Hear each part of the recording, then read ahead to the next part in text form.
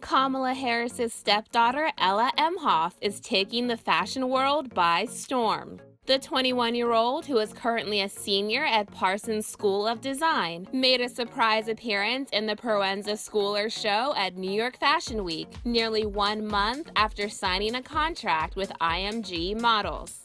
The college student, who is the daughter of Second Gentleman Doug Emhoff, embodied the brand's cool, understated aesthetic during the digital presentation, wearing several trendy looks from the fall-winter collection, including an open black blazer paired with baggy trousers.